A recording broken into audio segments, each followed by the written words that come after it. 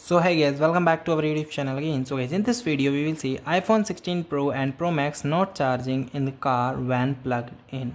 How to fix it. So guys, if your iPhone is not charging when it is plugged in the charger, so first of all you can check your charging accessories. So guys, inspect your charger cable and your charging adapter, any sign of the damage, and ensure both are compatible with the iPhone or the functional directly if it is possible. Okay, and another thing is you try to restart your phone. For restarting your phone, you just press both of the button simultaneously, then press like this. Okay, and you also test with the different power outlets. So guys, you try to plug your iPhone charger into the different outlet in your car if available. Sometimes the outlet itself create the issue. Okay, and try to use the Apple supported things and Apple certified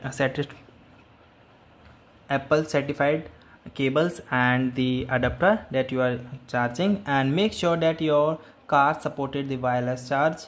So if it's supported, so you also use the wireless charging. Okay, so guys, thank you and have a nice day, and subscribe our YouTube channel for the further information. Maybe this video is very helpful for you.